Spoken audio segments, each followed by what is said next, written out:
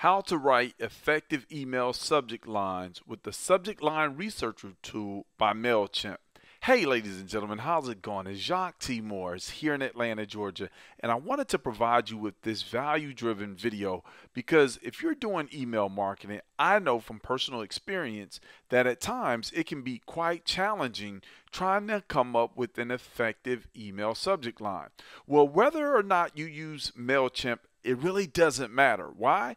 Because you can actually set up a free account with MailChimp and use their Subject Line Researcher tool for absolutely free. So let me go ahead and log in, and I'm going to show you exactly how this works. So when you log into the back office of MailChimp, it's going to look like this. What you want to do is come right here to send a campaign, and then you'll put your information in. Now notice this right here, email subject. Now I'm not going to put anything in here right now because what I'm actually doing this video for is to demonstrate how the tool works and how you can effectively become more productive and more efficient in creating your email subject lines. So how do I write a good subject line?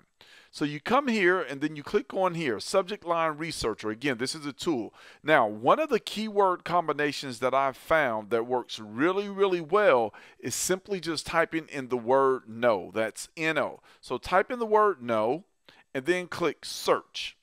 Now, with this particular tool, as it says here, you can do one term or you can do one phrase per line or you can do 3 terms per phrase. What I found to be effective is that 1, 2, usually no more than 3 word combinations work best. So I typed in the word no, and notice all the different combinations that it comes up with, and it gives you different star ratings. So you have 5 stars, and obviously if 5 yellow stars are filled in, that's going to be the best, right? Right. If there's 4, that's still good. If that's 3, then, you know, that's about halfway, 1 to 2 stars. You probably don't want to use that particular combination.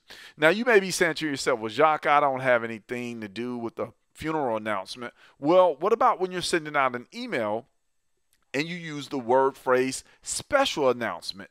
Again, very, very effective. What about huge announcement, important announcement, important note, finalists announced, big announcements? And let's scroll down here some more.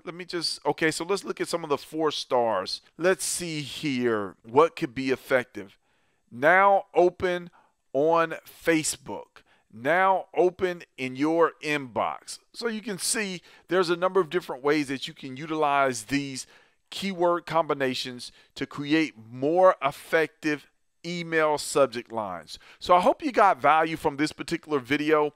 If you did, please make sure you go over and visit JacquesTMorris.com. Again, that's JacquesTMorris.com. You'll actually see that link below this video in the description. Hope you enjoyed it. I'll see you on the next video training.